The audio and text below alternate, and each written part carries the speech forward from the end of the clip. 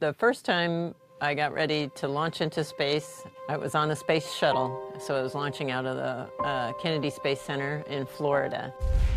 It's an amazing thing to walk up to the orbiter that's been fully fueled and ready to go. You can hear things clicking and banging and steam coming off of it, and it's very exciting to hear this vehicle that's really alive. 6 seconds before the actual launch, the main engines fire, and they actually tilt the vehicle, and these are the liquid-fueled engines at the bottom and the orbiter, and once the orbiter gets back to upright vertical, that's when the solid rocket boosters fire.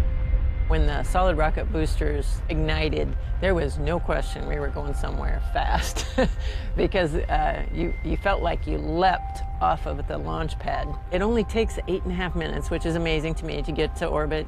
You're really gaining a lot of speed in that amount of time, going from 0 to about 17,500 miles an hour. During the last three minutes or so of that 8.5 minutes, you feel about 3 Gs will build up and be pressing on you. And it's through your chest, so you don't feel like you're going to pass out or anything, but it does make it harder to breathe. I always say it's equivalent to 3 dudes sitting on your chest and you're trying to breathe. But then once you're in orbit, all that goes away, the main engine's cut off, and we're floating. My first task I had to do was immediate. I had to get up to the flight deck and get a camera and a video camera out to take pictures of the external tank as it was floating away from the orbiter. And I had it all choreographed in my head. I took off my gloves, took off my helmet, and had Valeria holding them while I floated up, because I didn't need the stairs anymore, floated up and, opened the locker to get the camera and the video camera out and handed the camera off, and I get the video camera up and I see the Earth out there, and I'm like, oh my God, it's so beautiful. I can't believe it. And I'm like supposed to be taking pictures of the external tank with the camera. I'm like, oh my God. Trying to do 2 things, watch the Earth and to get the external tank at the same time.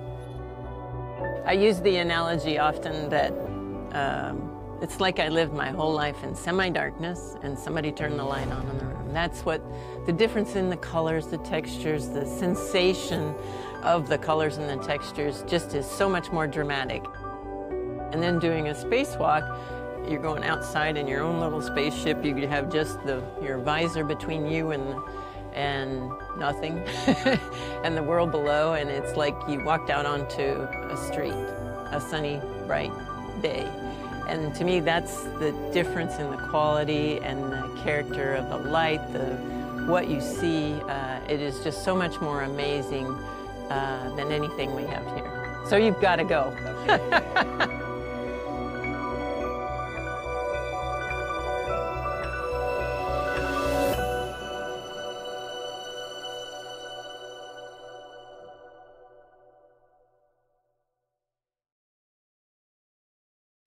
Hey, NBC News viewers, thanks for checking out our YouTube channel. Subscribe by clicking on that button down here, and click on any of the videos over here to watch the latest interviews, show highlights, and digital exclusives.